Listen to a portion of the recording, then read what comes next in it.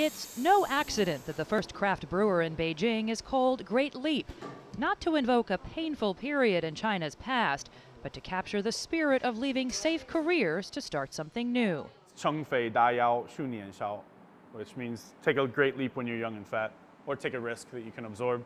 Their leap began in 2010 when Carl Setzer and his wife Liu Feng left the boardroom for the brew room. Carl is from Cleveland, Ohio, and worked in IT. Feng was a government interpreter. Making people happy on a daily basis is the best way to spend your time.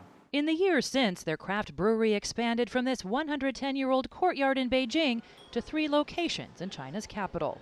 Great Leap employs 125 people. It specializes in craft beers made with Chinese ingredients like Sichuan peppercorns and Shandong honey. It's been a hit with Beijing's young middle class. Great Leap has actually never had to place a single advertisement. Their marketing strategy? Word of mouth. It's a popularity that spread one glass at a time. You've already outgrown this space? Yes, yeah, we outgrew this space 7.5 months after we opened.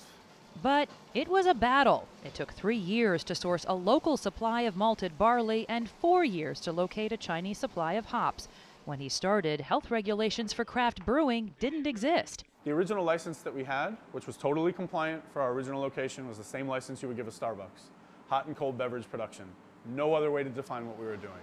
So they worked with government officials to craft rules as well as beer. Beijing now has a license for craft brewers. That's the result of working hand in hand with government officials that understand the evolution needed. Last month, Chinese President Xi Jinping promised to inspire and protect entrepreneurship.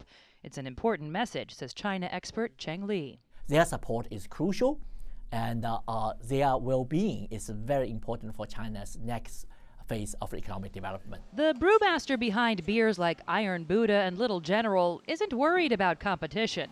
The market, he says, is big enough for everyone. Beijing is a city that represents 22 million people, and all of them want something better. Carl and Feng say whether it's through local partnerships or government incentives, supporting something better for consumers isn't just a great leap for brewing, but for China itself.